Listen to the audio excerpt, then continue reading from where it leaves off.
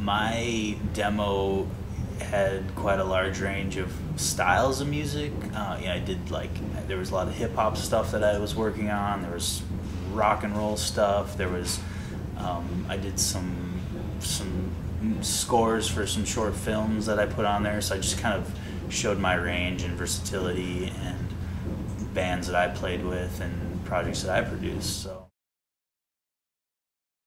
basically, some advice that I would have to help put together a demo would probably be to, include some material of yourself, since there's a lot of performance involved in the production degree.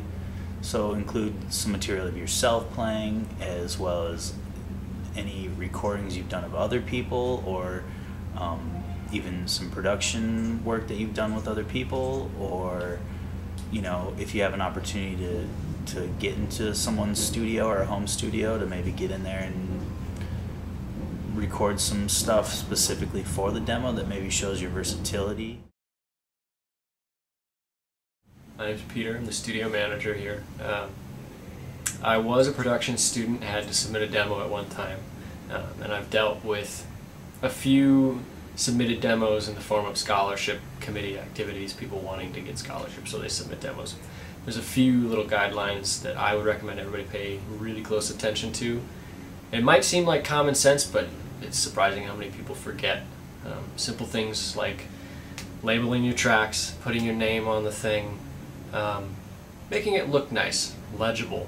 There's a lot of people who will turn in just CDRs with chicken scratch writing on it, and that's the stuff that winds up at the bottom of the pile. You don't need to go super overboard and get something professionally printed or anything, but just make it readable and maybe give it a little something to make it stick out in the pile just a little bit. For people that are submitting a demo for the technology department, for production, that kind of thing, obviously you're wanting to come to school for music technology. Nobody expects you to have a mega platinum album or anything like that when you get in. But put your best foot forward. Try and submit something that shows a wide variety of talents, or as much as you can. If you're a musician as well as a producer or a recording person, try and do something that shows off both of those traits.